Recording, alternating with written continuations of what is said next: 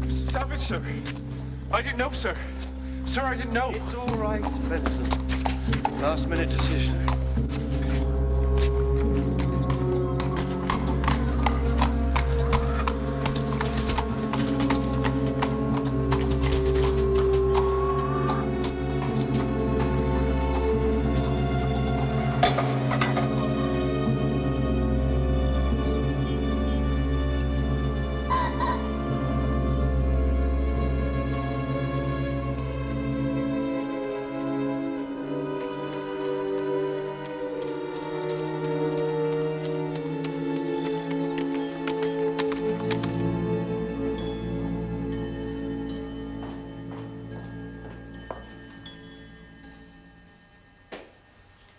Oh, there you are.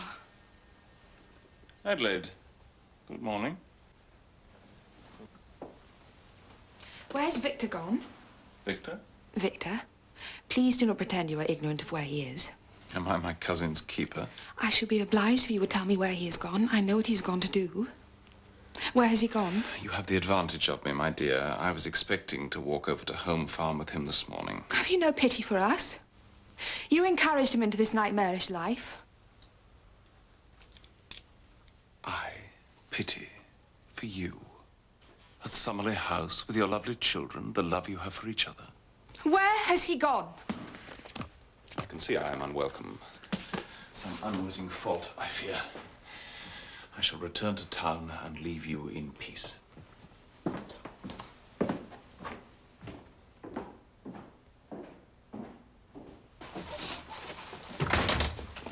Oh, Mrs. Hudson. Watson, we have been missing you. Only another 10 days. Yes. Morning, Holmes. Did ask me to comment on your new tie. Quite heartless, Holmes.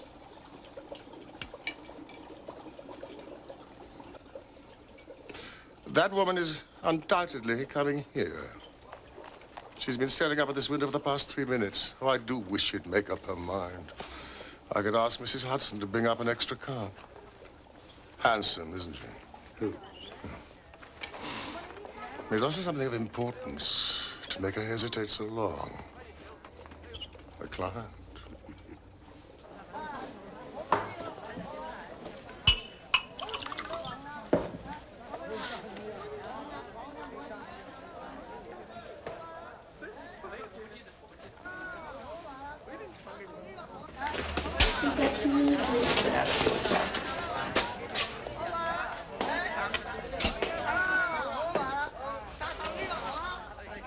All right, Polly.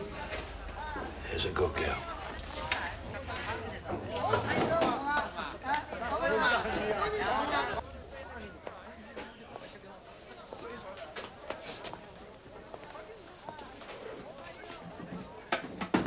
Mr. Savage, John Gedgrave.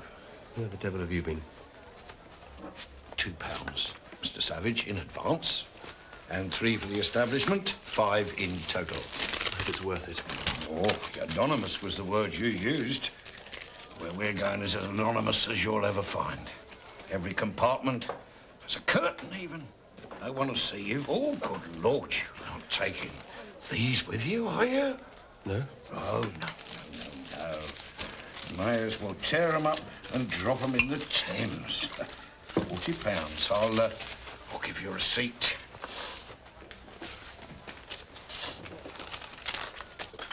Out! Oh, that'll be our fair visitor.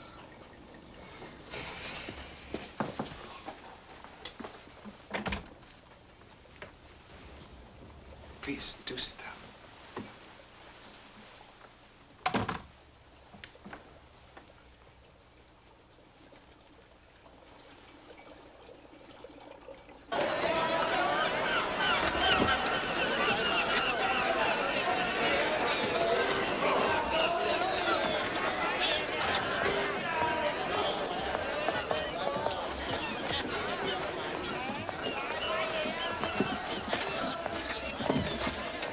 This receipt, Gedgrave.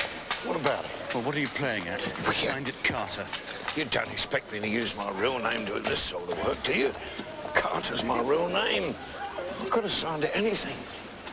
I've entrusted you with my real name, Mr. Savage. Please, don't complain.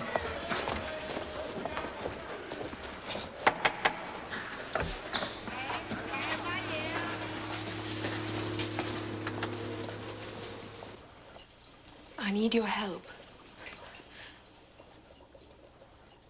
I am... Anything you say here will, of course, be treated in the strictest confidence. We have kept the secrets of kings, madam. I am... my husband.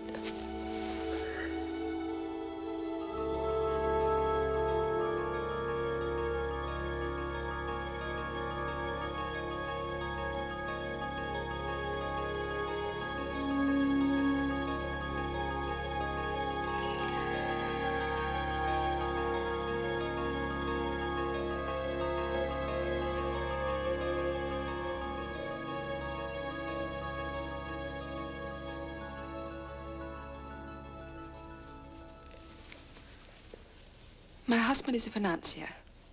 You have heard of the Oxford and Lombard Bank? Yes. The chief shareholders are the Conyers? My husband's family on his mother's side, he is one of the directors. The job is well within his powers, only... Victor has found the work increasingly irksome. He entertains an ambition, you see, which none of his family would begin to understand. What is that? He wishes to be a poet.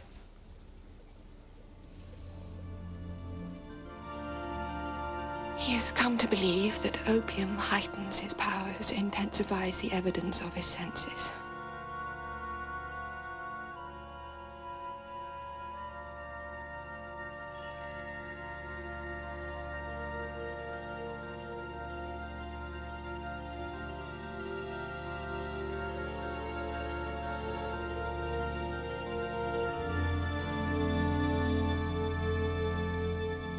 This may be so temporarily, but as I'm sure you know, the effect only survives the first few times the drug is taken. That is so, is it not? Oh, yes, indeed. Addiction quickly follows, very often for life. The infernal substance soon offers the addict nothing except relief from the terrible effects of its absence. I believe Victor stands on the threshold of addiction. He left a note for me this morning which suggests he knows what danger he's in. You are going? Well, clearly Dr. Watson is the person to consult in this matter. No, Mr. Holmes, no. There is much more to it than that. There is Mr. Culverton Smith. Culverton Smith? Victor's cousin. He is a malign influence. I am sure he has driven Victor to this, and I am certain he has done it for his own ends.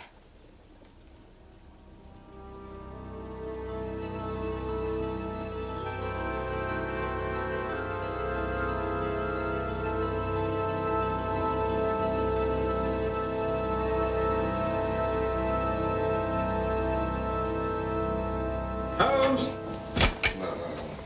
The cab's on the corner. I do hope this is not a wild goose chase. How can it be? Well, I think you've had your head turned by a pretty woman, thank you. Oh, yes. What about Culverton Smith? I looked him up. Culverton Smith did some important medical work while he was in the East. He pushed back the boundaries of science. However, he was obliged to publish his findings at his own expense. Why? He's an amateur, and the professionals are jealous. Well, I can see why he interests you.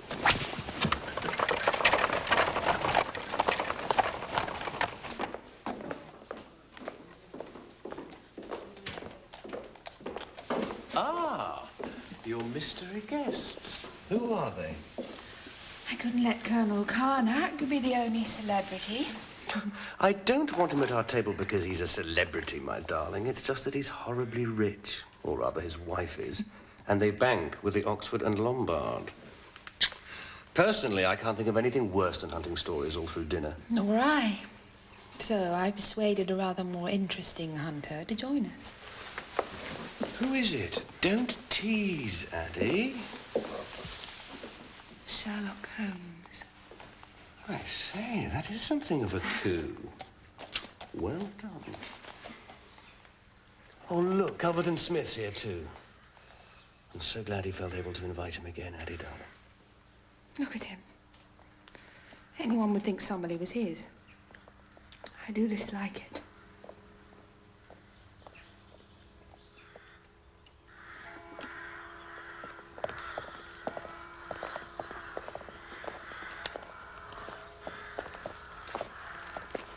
Mr. Sherlock Holmes. Yeah. Culverton Smith.